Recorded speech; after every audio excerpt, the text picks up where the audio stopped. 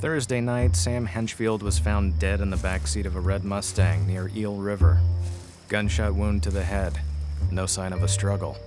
The Fortuna Police Department won't release any other findings.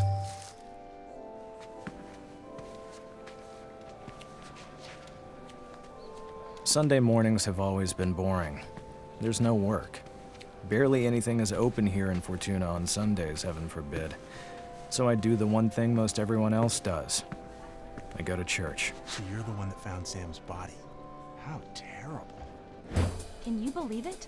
And right after that drug bust at Sunset View House last month. I don't know what this town is coming to. I wouldn't be surprised if Daisy had something to do with it. Lord knows her and Sam fought like Kilkenny cats. Cal, you must tell me everything. I would like to welcome everyone today who has come to worship in the house of the Lord. Please be seated.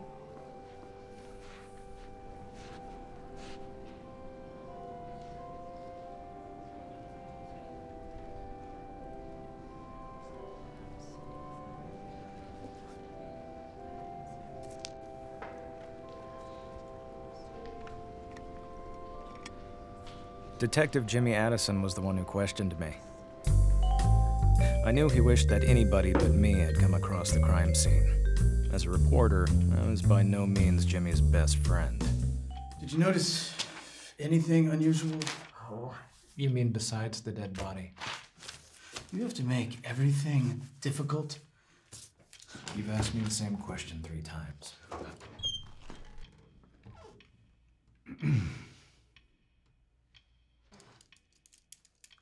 Okay, you can go. But if you think of anything else, I better not find out about it from the paper.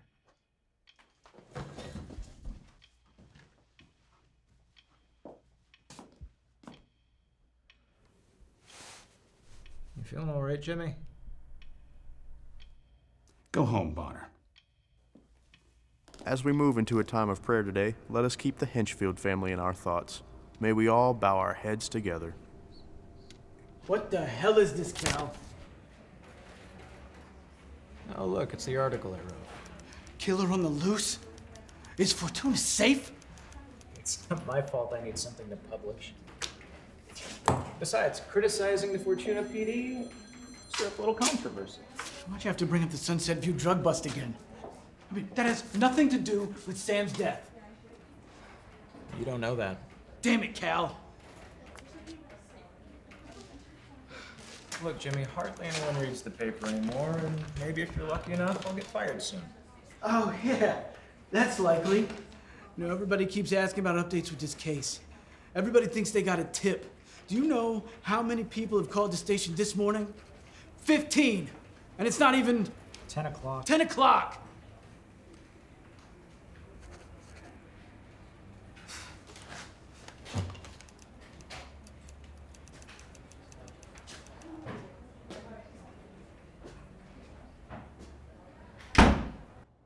He was always a smiley kind of guy. That's what Reverend Smith said, not me. A smiley kind of guy. Cal. Ah, hell. Do you believe what you wrote in the paper? About Sam's death having to do with Sunset View? I don't know. I'm sorry, Daisy. You know I gotta write whatever gets people to read. But I think you might be right.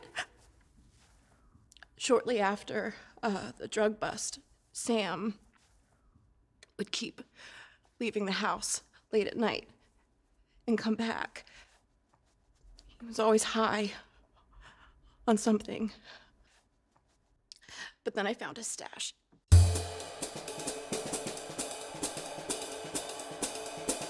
And he kept saying that it was new prescriptions from Dr. Jenkins, but I flushed him down the toilet. And then the next night, I know what everybody thinks about him. I know what everybody says. But he would never leave me like that, Cal. Death really does seem to heal all wounds. So what are you doing this Friday night? You must know by now that's when I work. I guess we're gonna have to find a different night. But speaking of work, I gotta... You're not going already? Well, there was something I wanted to ask you. Have there been any more updates with the case? Cal, you know I can't talk about that. Come on, Alice. Go home, Cal. I've got work to do.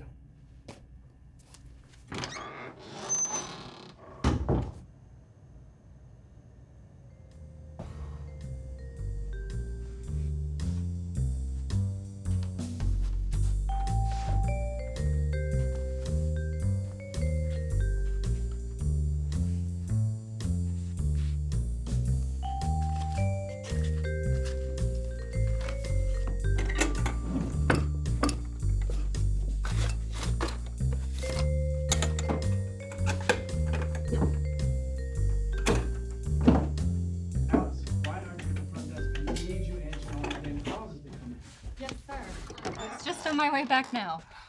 Listen, you don't mind working through lunch, do you? I've got to take the Sunset View drugs down to the mortuary to have them incinerated. Could have sworn we confiscated more, though. Well, it's all accounted for. The amounts match the original paperwork. Speaking of paperwork, will you give this to the chief when he gets back in? What is it? Close the Henchfield case. Suicide.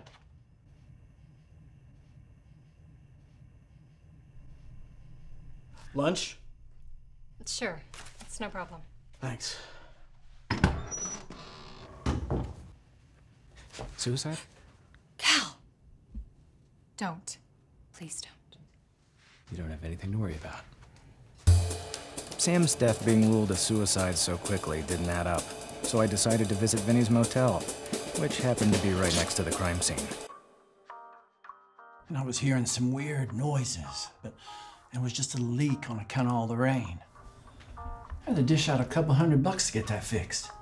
I was wondering if maybe you had anything you could say about Sam? Did you know him very well? Not especially well. Why do you care? Well, the motel's right next to Eel River. And that's where Sam was found. So what, it's a closed case? I got nothing to do with it. I know. I'm just gathering more material for my next article. You know, things like this don't happen around here very often. Well, I can't just be giving out info for free now, can I?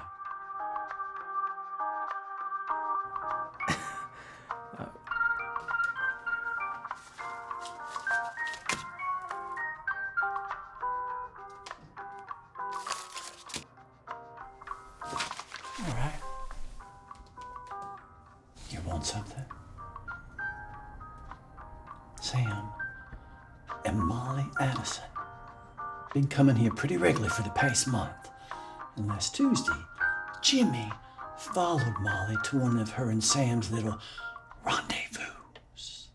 Caused a big scene right here in the lobby. Sam and Jimmy's wife? Do you have the rest of the night? Well, sure, but they all left after that.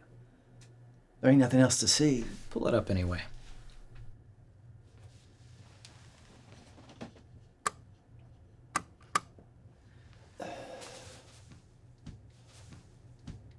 See?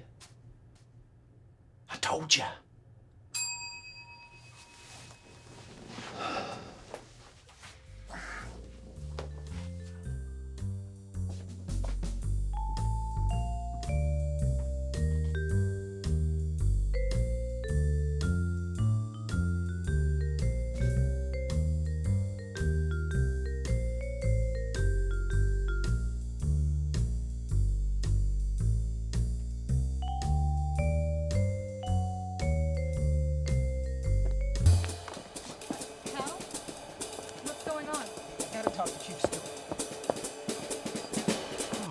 What are you doing here? I've got something to tell Chief Stewart. Oh, no. What's this about? Sam? Case is closed, Bonner. But you already know that. You've obviously overlooked a few things. Get out of here, Cal. Why don't you go write your next little sensationalist piece? What happened to your leg, Jimmy? You didn't have that limp last week.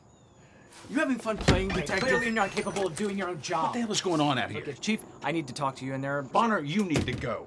I just got back from Vinny's motel, right? And I saw some surveillance footage. I'm sure Detective Addison has told you. The Hinchfield case is Sam was at the closed. motel the night that he died. Yeah, we know that. If you were over there talking to that old windbag Vinny, then you know why, too. You write any of this in the paper, I swear to God. Detective Addison, that's enough. Bonner, you need to go. Now.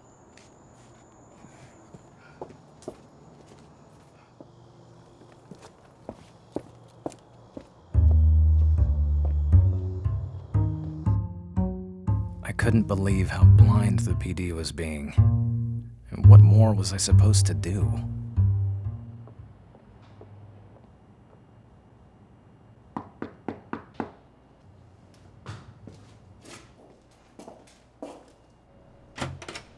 Cal. Hey, I hoped you'd be here. Listen, Alice, I'm busy. Clearly. Look, I have something I think you should hear. I don't quite know what to make of it. Well? I got my hands on Sam's case file. You were right. Jimmy was real quick to call it a suicide, so I was curious, okay? But when I was reading, I noticed that the ballistics report doesn't match the gun found in the car. It matches the Fortuna PD's standard issued guns.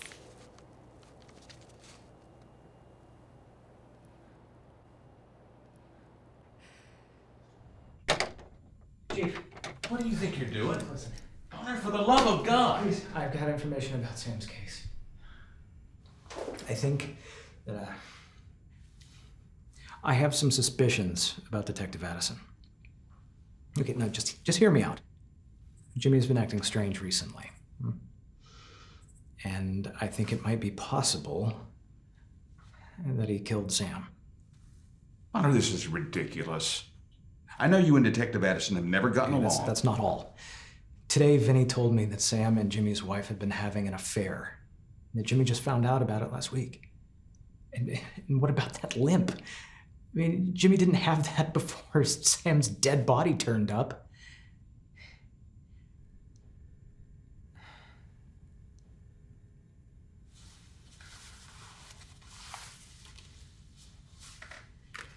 The ballistics report matches the PD's guns. How did you get that? Just look at it.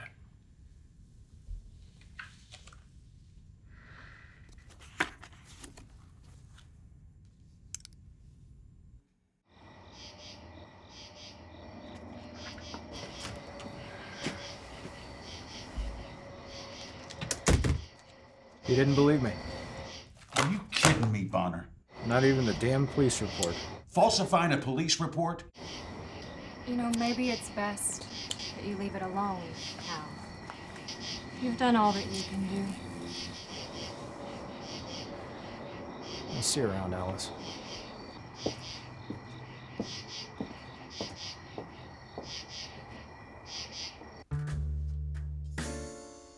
I didn't want to believe it, but there was one thing in this whole mess that wasn't adding up.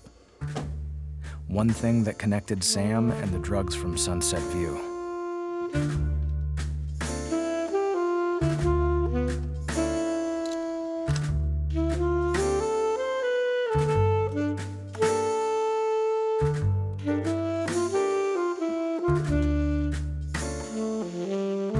There was only one way to confirm my suspicion.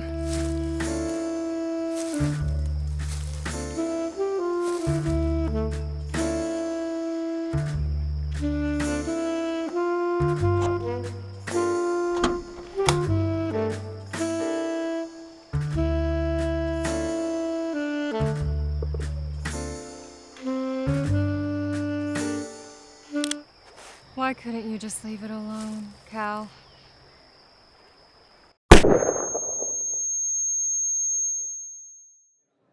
I always knew there was something off about that. Would have thought. He always seemed like such a nice young man. And so soon after Sam, too.